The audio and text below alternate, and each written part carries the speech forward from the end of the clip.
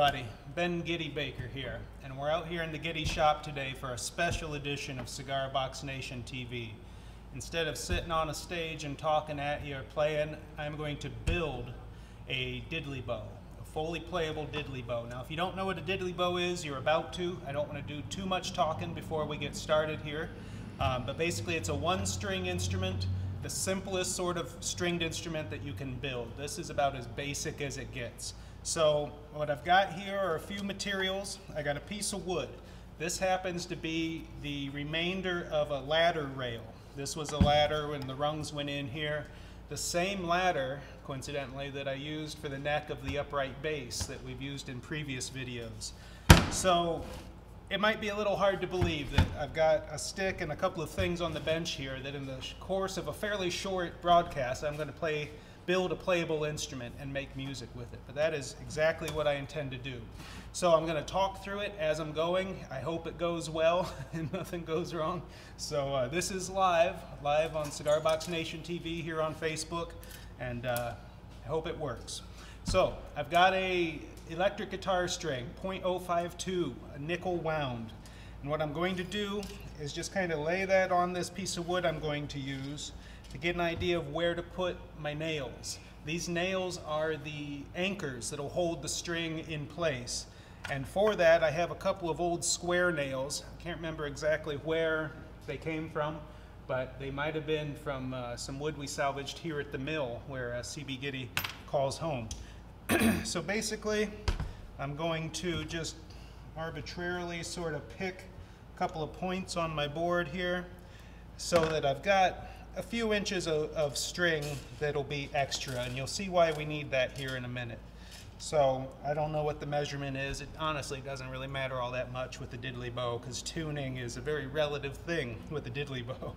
So I mark my points. I'm just going to drill a couple of pilot holes. Now I'm going in at an angle here because I'm going to be putting nails in here, and I want them to have a back angle to them.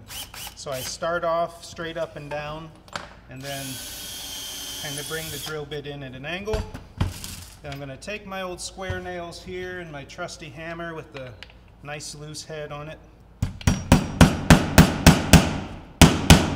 I'm just going to pound these two old square nails in here at a bit of an angle. Now those of you who have been fans of cigar box guitars and whatnot for a while have probably seen this before. There's a guy out of Pennsylvania, I believe, or New Jersey, One String Willie, who's been doing this on stage for years, building a diddley bow and then playing the heck out of it as part of his live act. So I certainly didn't invent this, and I've seen Willie's act a couple of times, and I'm borrowing liberally from it. So a shout out to One String Willie. So what I'm going to do, I've got my nails pounded in here pretty good now. I'm going to take my guitar string, feed it back through the ball on the end to make a loop. And that's going to go around one end of the, what are you guys giggling about over there? Got some of the Gitty crew over out of camera shot hanging out. So I make kind of a noose out of it and put that around one end, pull it tight. And then I bring it down and pulling it pretty snug, about as tight as I can get it by hand. I'm gonna, what was that? I'm gonna wrap it around the nail a few times. This is live from the CB Gitty shop here, and we've got various shenanigans going on around us. What are you building? Speaking of shenanigans, a surprise appearance by Farley. I was telling him on the live broadcast here, I'm making a diddley bow, a one-string instrument. It's like the archetype, the prototype of stringed instruments. It's hard to get any simpler than this. The only thing more simple than this is when they used to use mouth bows. You ever seen one of those? Yeah. Take a bow and arrow and kind of lodge it in your mouth and twang it and Nice. with your mouth. And then even simpler than that, back in ancient times, you take a vine and stretch it over a hollow log, over a couple of sticks, and strum it. And that was probably some of the first stringed instrument music ever made. Was, you know, a tight string stretched between 2 points and then strummed. So that's kind of what we're recreating here today. Very cool. So I wrapped my electric guitar string around that nail a few times. Then I'm gonna bring it out and kind of wrap it around here. Thanks for stopping by, Farley. And get it good and taut on there. So now I've got my guitar string between those 2 points. So now we need something to raise it up off of the surface of the wood and make it tight, because it's the tightness, the tautness of this string that makes the music. So what better, I'm using an old reclaimed piece of wood, old nails here. I've got some old glass bottles that I actually found. These are like a medicine bottle and what looks like an old fingernail polish bottle or something. It's still got a brush in there and some kind of crusty old color. I found these in my neighborhood at home. A new house was going up, and it turns out that area used to be an old dump, an old garbage dump. And when they dug out the foundation, there was this big pile of dirt there and bottles just all over in the dirt. And like, man, I gotta get up there and dig through that before they spread it out. Well, I didn't do it that night. The next day I go by, it's been spread out, but you could see on this, what will be a yard, just glass everywhere, and a lot of them weren't broken. So this one got kind of a square profile to it. So I'm just gonna put it under the string and push it over here fairly close to the nail, like so. I don't know how good that's coming through. And there aren't any hard and fast rules about how far or how tight, but you want a good bit of tension on there so that you get a good note. So I've got that one, and then I push this other little one up against the other end, and those act as the nut and the bridge for this stringed instrument. They are what sets the scale length. Oh, got the air compressor kicking off in there. And when you start playing it, if I don't anchor these down, they'll start to move. So I got a couple of other nails here that I'm just gonna kind of, these are rusty old nails that came out of some flooring I reclaimed, or I salvaged out of my old high school back in Ohio. The old gym floor that had been kind of hidden away in a crawl space for years. I got them out and saved all the nails. All right, so now what we have, I've got my bridge and my nut kind of anchored in place. We have an acoustic diddley bow. Fully playable, can have a lot of fun with it. Like if you take a screwdriver or a couple of screwdrivers or another glass bottle, and hopefully the mic will pick this up.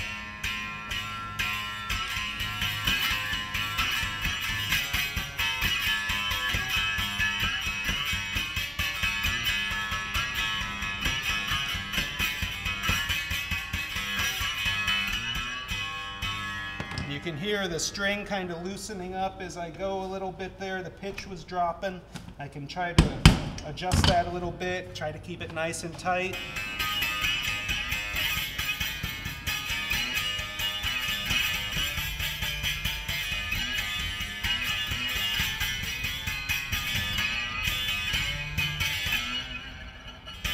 So that's acoustic. Thank you.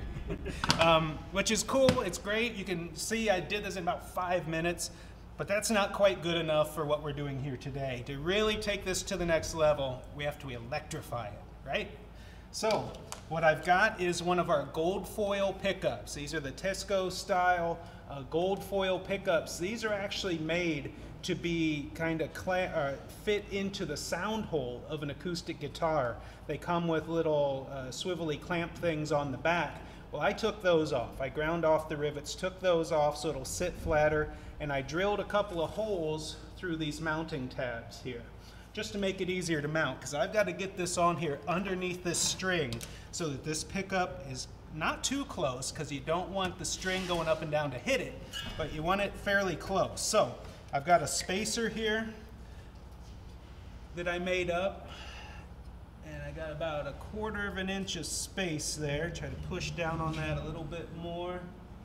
And the closer I get to this end, the higher the string is, but I don't want to get too close because that's where I'm going to be sliding. So I'm just going to kind of pick a spot here, somewhere towards the middle of the thing. Actually, I might go right in the middle here and try to do my best. So now I want to screw this down so it's not in the way.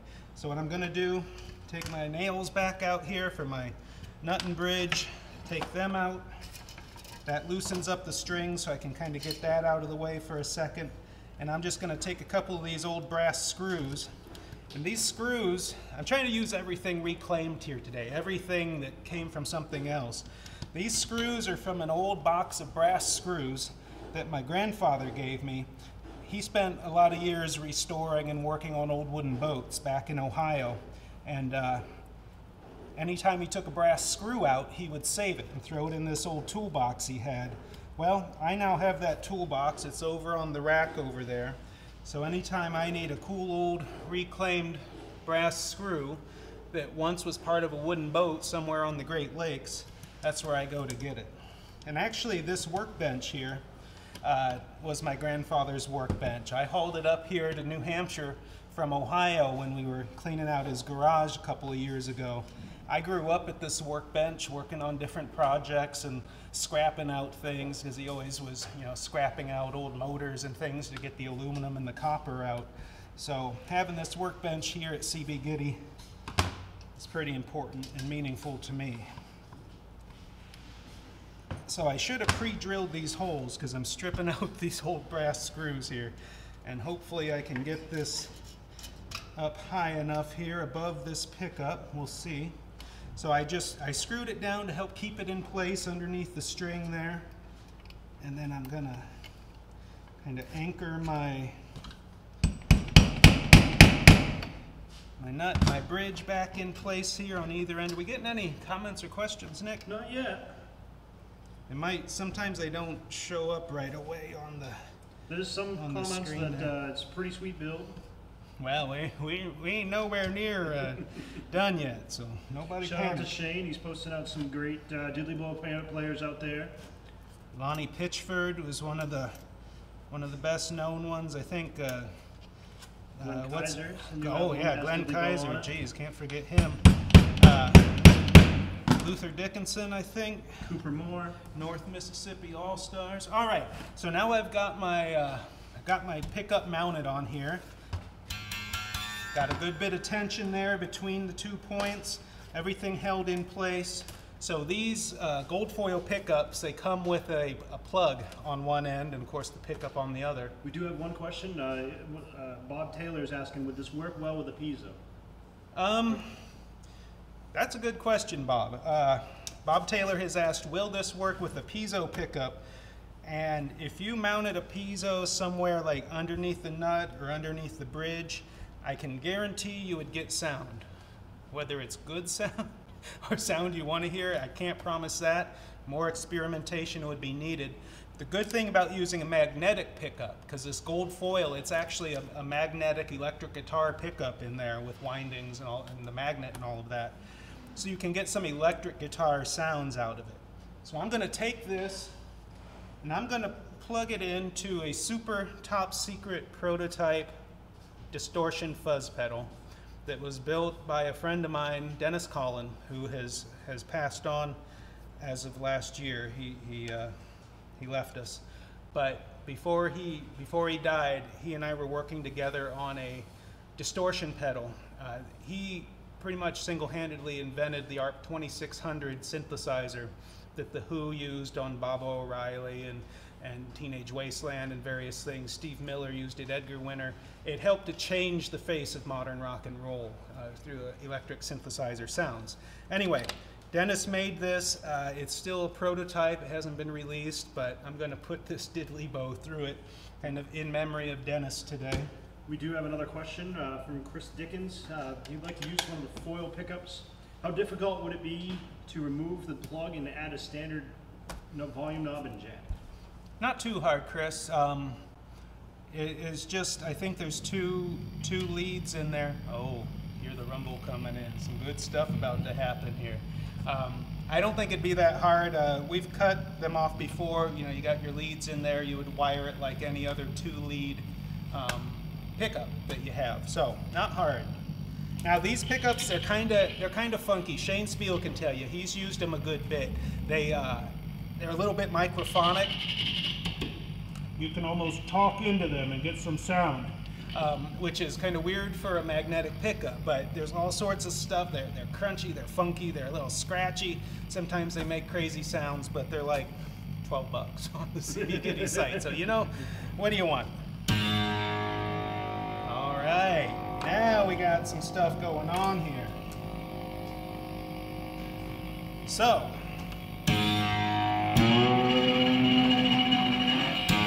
now I'm not a diddly bow player, so I'm making this up as I go. I've got 2 screwdrivers.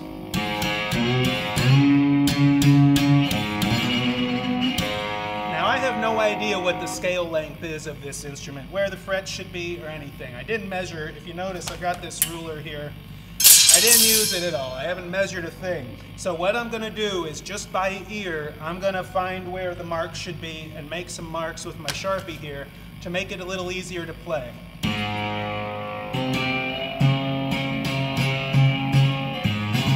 So right there has a good sound to it. I know from what I know about guitars and slide playing that that should be my 5th, where the 5th fret would be.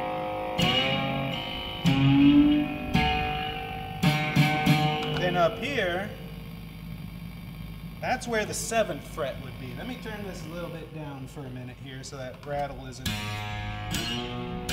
And then right about here is where the 3rd fret would be. There's my blue note. And then it's a little tricky right over the pickup there. And there's where the 12th would be. That's the halfway point. And then actually you can go from the other way.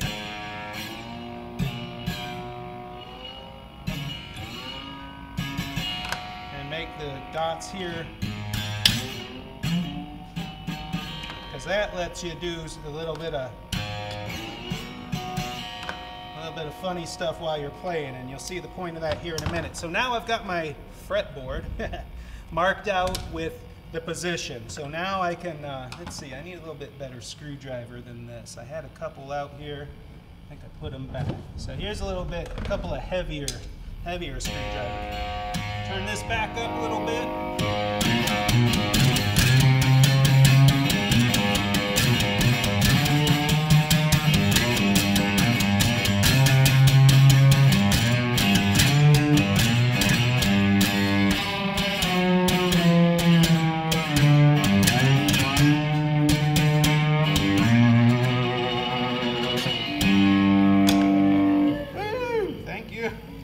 Got the peanut gallery over there commenting. All right, I think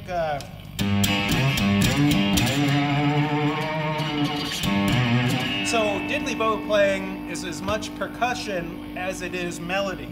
I was picking out a melody there, but it's also, you know, you get the tapping, the drumming. Now you could pick it as well. I think I got a pick around here somewhere. So you could take a glass bottle and a pick.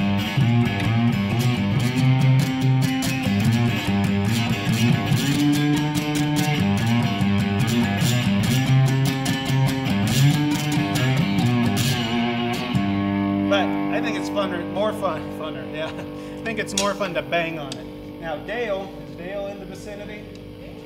Dale, who's been working here at CD Gitty with us, he left. He's a drummer. He brought down a couple of drumsticks, which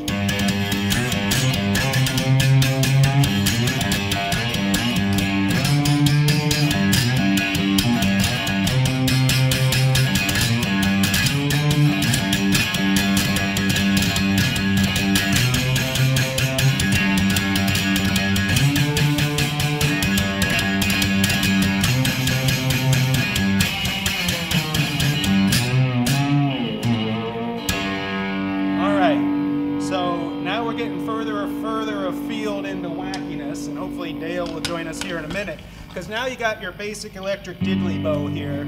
What can we do to make it even crazier? What can we do to add to it?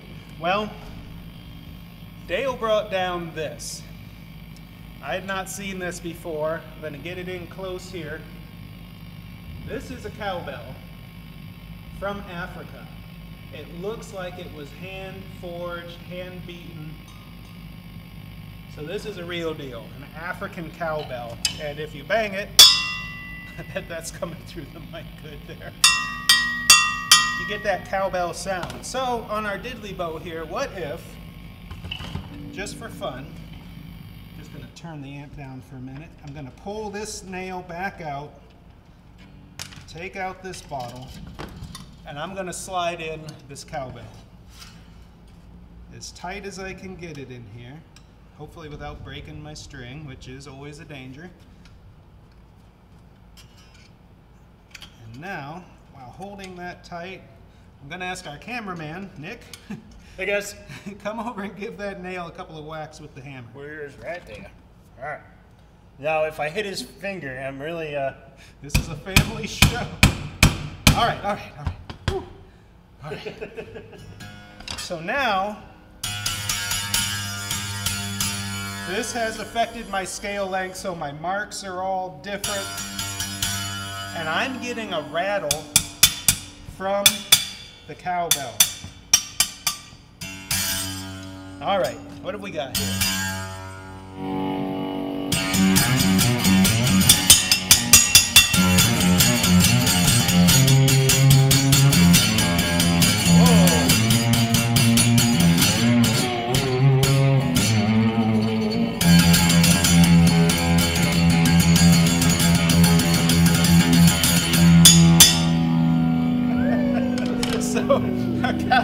A cowbell bridge. Now, if you really want to get funky, you can dress up your diddly bow with some other stuff. It would help if it were nailed on. I want to say that in advance. You got the Volkswagen hubcap, old tin lids. You can put bottle caps on there, all sorts of funky stuff to kind of add some extra percussion to your diddly bow. And if you practice up a little bit, you know, you can kind of make a, and some people have made a one-man band show pretty much just with the diddly bow. So, cowbell, diddly bow, one string, an electric pickup, some other random stuff, some drumsticks or screwdrivers or scraps of wood. You can put one together in just a few minutes and be making music and ready to go. Did you find Dale? I went, I looked for him, I can't run him. He told me he was gonna, oh yeah, I'll jump in, I'll help. Because he's a drummer, you know, he actually knows, he actually has some rhythm, unlike me. I just kind of duff along. So just a couple pieces of scrap wood, you can get sound.